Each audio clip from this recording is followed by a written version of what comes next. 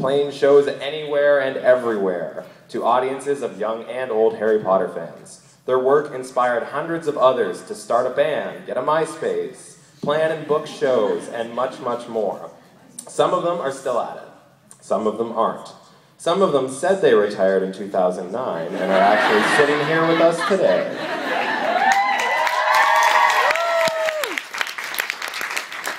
If you interview any musician or just get talking with them, you're bound to hear stories from the road. The communal, often do-it-yourself aspects of touring on the cheap is a guaranteed recipe for shenanigans of all varieties. So, without further ado, let's see what we can get them to share. So the way this is going to work is I'm going to ask them questions to get them to tell you stories, just because I can't be like, well, tell me stories, guys. I want to hear all your stories. We need to prompt them a little bit. So the first question, which is open to anybody, the first person to respond, just go nuts. Favorite venue you've ever played in rather than city? Because you never get a straight answer out of these guys when you ask for your favorite city. Orlando Library. Is that a librarian over there? Hi, nice to see you again. Thank you for having us. I'll lead. Or does anybody else want to take the lead? When the 6th Harry Potter book came out, Joe and I were like, let's do something not book, sorry, the movie. It was a movie. When the 6th Harry Potter movie came out. Let's do something special. And we're like, let's play in a cave. And we couldn't find a good cave.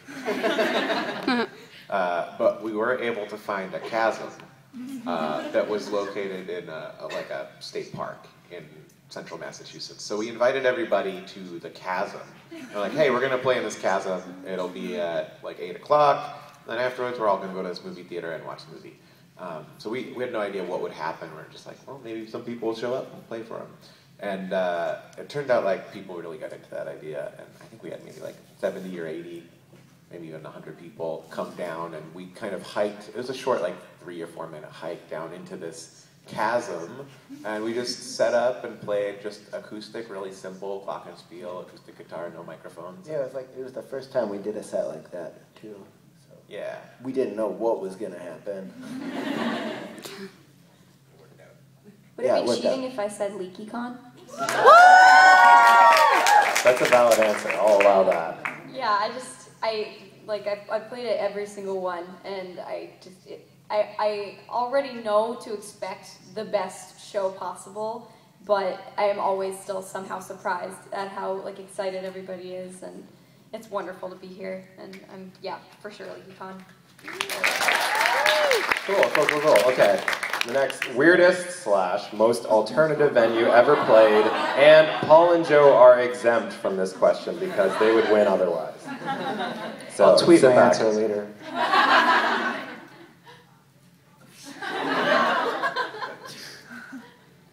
I was going to just say really quick, adding on to Lauren's answer, was that in recent memory, the venue for Leakycon London was perfectly sized for the amount of attendees in the audience, and it was a really, really magical show. It was incredible. You may proceed. Now get to the weird stuff.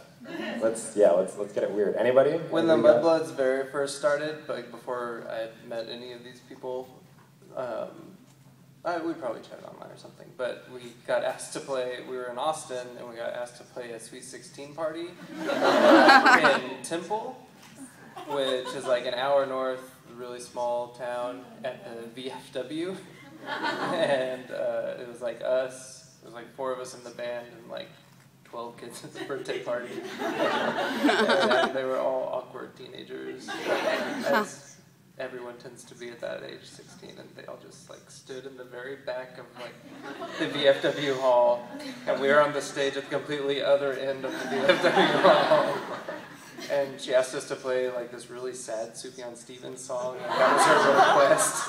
And it was real weird. What'd you get paid? It paid really well. I got a private concert from Lauren in the bathroom yesterday. Whoa. That's some serious Moaning Myrtle stuff right there. She told me the exact same thing, and she came to the store. One of the very first shows we played as well was I think it was maybe like a 7th or 8th show. We played at a hot dog jamboree. I don't even remember who put on the hot dog. Do you remember anything about this? I don't even think the hot dogs were that good. They weren't that good. That was maybe the bigger letdown, not the fact that like we were terrible. And We were real excited to play hot dogs. We were so excited to play the hot dog jamboree, but the hot dogs were bad, and it didn't even have like a jamboree feel. Fair enough. Okay. On the, Sorry, Brad. He's so sorry. I thought I was a good compliment to your drums and Brendan Forge's set, but I guess you didn't like my bass playing. I loved it. Okay, I just wanted to quickly add, on the first Swamp the House tour in 2008, we booked 2 months of house parties across the US, and one of them was in Montana, and we didn't have much of a fan base in Montana. So it was Justin and Catchlove and I, and we played for one person in her basement while her parents were upstairs cooking us dinner.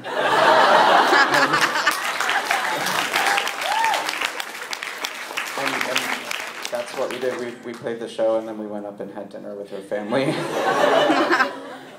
That is amazing. I'm so glad you shared. It was a really good show. What did you eat? Actually, Catchlove actually made money that night on merch, too. Totally amazing. Yeah, I think that's a real story here. That is amazing. Okay. What's the craziest, not necessarily the largest audience that you've ever played to? It's Leakycon. Across the board, I'll just... Any particular Does Leakycon anybody- or just in general? You guys were thinking Harvard Square, right? Oh. Maybe. That was the most massive, but not exactly the craziest. Well, yeah, so when the 7th Harry Potter book came out, we played at, on the Harvard campus.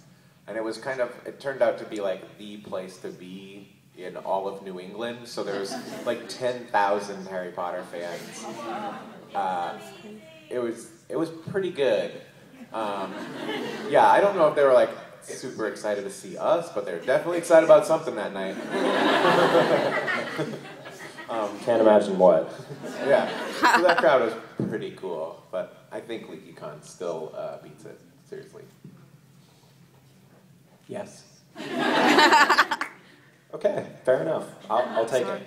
The most surreal on-stage experience you've ever had. So this could go in a number of directions. Surreal. That time Evie Lynch came up and danced during I Believe in Narwhals. Good answer. Also at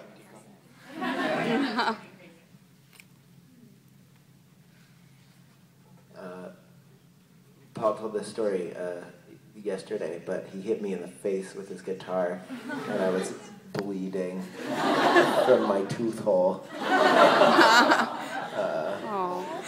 So it was, yeah, I had ice in my mouth. It was good. It was during the first song of our set, and Joe was a real trooper. He managed to keep playing the entire show while bleeding from his face and mouth. And then in the morning, we had to take him to the dentist to straighten out his tooth.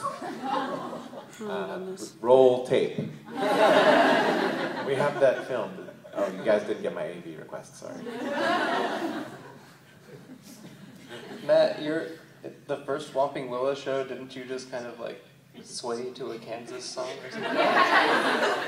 That might have been a more surreal experience for everyone else. Not necessarily for those on stage. I knew what was going to happen, and I was really dedicated to it. I think that's still one of the best Swamping Willow shows of all time. Cool. Okay.